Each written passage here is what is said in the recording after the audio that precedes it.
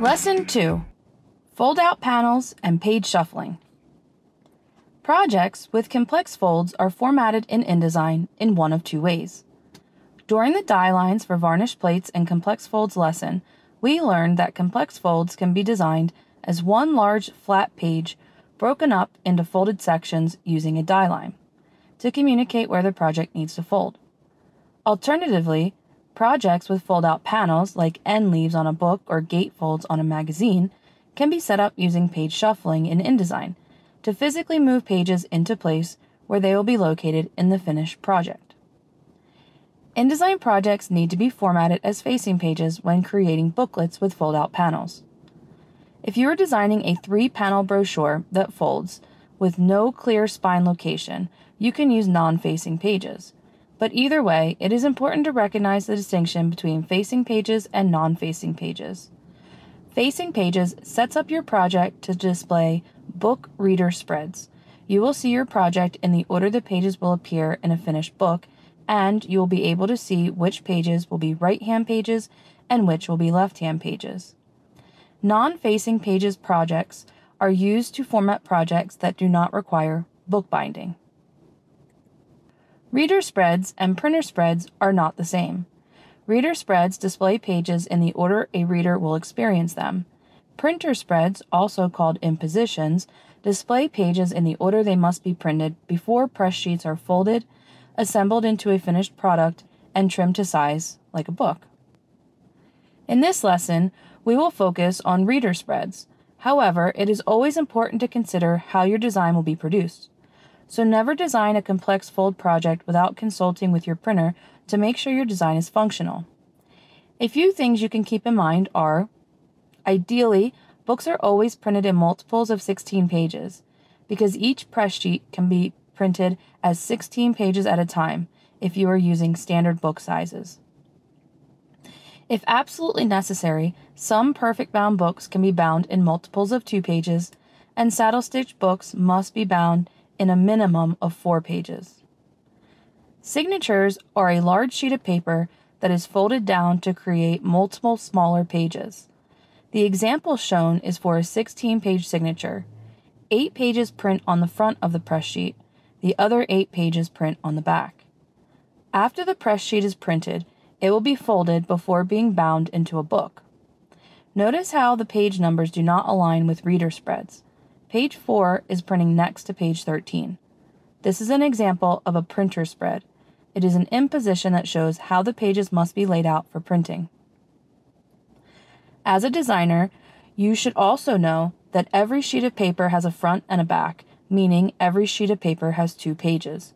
If you add one fold-out panel in your design, you will need to add a second page to show where the back of that sheet will land. Fold-out panels must be printed separately from the rest of your pages. The best way to see if your design is functional is to create a physical printer spread imposition and then fold and assemble it. This is called making a dummy. Look at the bottom example. A 16-page signature prints on the left press sheet. The right press sheet is a 4-page signature that has a fold-out panel on either side. It must be printed separately from traditional 16-page signatures. This is incredibly important to recognize because it affects where fold-out panels can be added to a design and what binding methods can be used. The way your project binds can affect the order the pages are printed. Saddle stitching, as illustrated on the left, nests printed signatures. This means that 8 pages of each 16-page signature land on the front half of the book and 8 pages land on the back half of the book. Perfect binding uses stacked printed signatures. It is easier to see where pages will land in a finished perfect bound book because each signature has 16 pages and they stack. Pages 1 through 16 are in the first signature, pages 17 through 32 are in the second, and so on and so forth. What is important to know right now is that fold-out panels need to land between signatures. In the perfect bound example, we could insert a fold-out panel at the front of the book or the back of the book, or between pages 16 and 17, between pages 32 and 33, or between pages 48 and 49. Communication is key when designing. You will need to make sure you are communicating effectively with your clients to ensure you are creating something that meets their expectations. And you will need to make sure you're actively working with the person who will be producing your finished design. Sometimes we don't speak the same design language. Never assume everyone uses the same terms that you do. Go above and beyond to double and triple check to make sure your client and your printer and you are all understanding the same specifications. The best way to do this is to draw diagrams, make physical dummies, and to communicate both the flat and finished size of your design. A good example that happens a lot in the printing industry is that someone will ask for a quote to print something like an 8.5 by 11 trifold brochure. Does this mean they want an 8.5 by 11 sheet of paper that's folded in thirds, like a letter fold, or is each of the 3 panels 8.5 inches wide? If I describe the flat size and the finished size, I can make sure my request is more clear.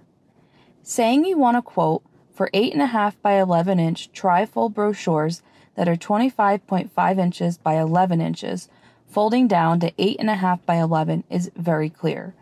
The flat size of my project is 25.5 inches by 11 inches, and the finished size is 8.5 by 11. You can calculate the flat size of a project by drawing a diagram and summing the distances both horizontally and vertically for the project when flat. If you're designing a book, we refer to the flat and finished size as open and closed. We talk about it in terms of how the book would be when it is open and flat or closed. A book with a finished size of 8.5 by 11 will be described as 17 inches by 11, either flat or open, and 8.5 by 11 inches finished or closed.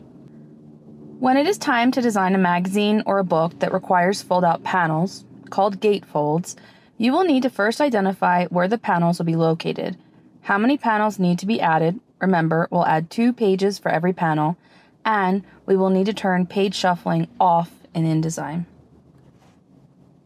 Page shuffling, when turned on, allows pages in your InDesign document to automatically reposition if a new page is added.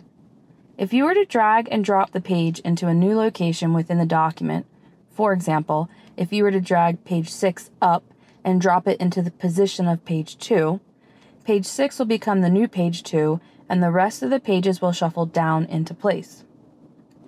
If you look closely at the example on screen, you can see the color-coded pages have all shuffled down into place when red page 6 was moved up into the position of page 2.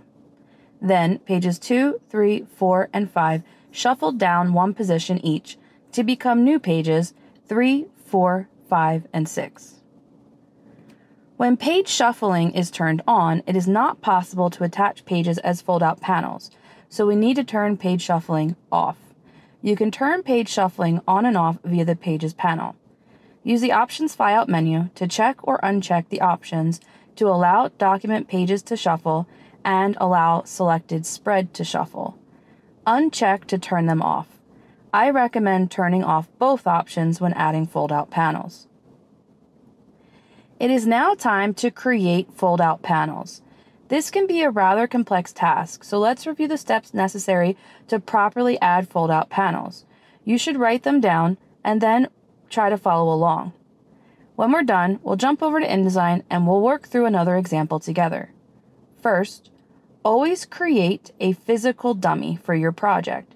We will start simple with a 4-page project that will receive additional fold-out panels on both the front and back cover as illustrated on screen.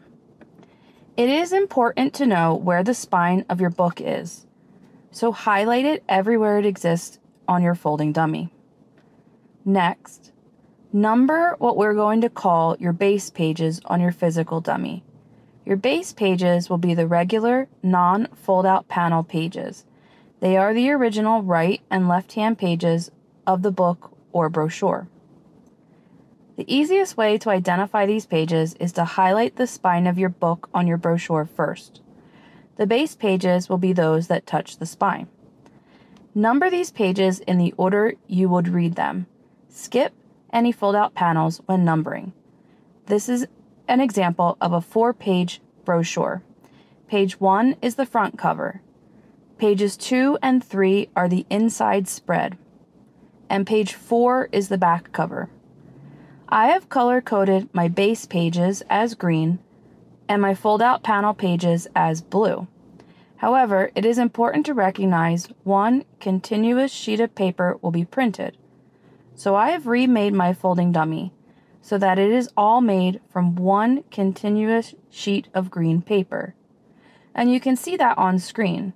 The original has 2 blue fold-out panels, but as I recreated it, I matched the folding pattern, the spine indication, and the page numberings using one continuous sheet of paper. Next, create a new InDesign document with facing pages that has the same number of pages that you just labeled. In our case, that will be a 4-page document. I have color-coded them dark blue in this example, so dark blue will be our base page color in InDesign. Now we need to figure out how many pages should be added for our fold-out panels. For each panel, we will add 2 pages. Label each fold-out panel on your physical dummy using letters like A, B, C, and D, so you can see where they are in relationship to the base pages.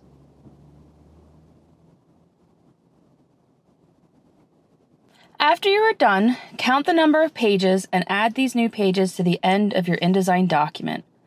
Our example has 2 fold-out panels, so we will need to add 4 additional pages. I have color-coded them red so you can see a distinction between our dark blue base pages and the new red fold-out panel pages. Turn off page shuffling. Turn both options to allow document pages to shuffle and allow selected spread to shuffle off. You can do this via the Options Flyout menu on the Pages panel.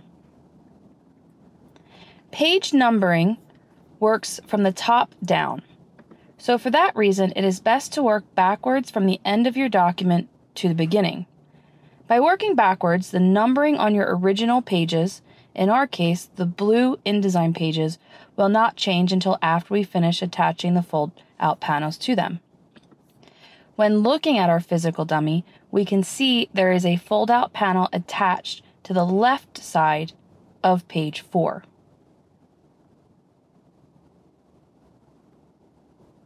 Drag and drop a red fold-out page until it snaps to the left side of page 4, as illustrated on screen. Look for the bracket icon to know the page will be attached.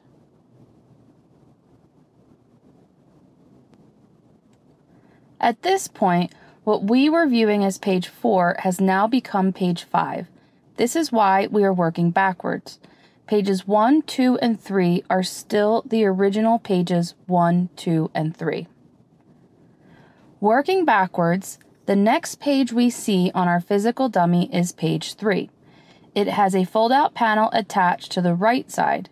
We can also see there's a page attached to the left side of page 2 and to the right side of page 1.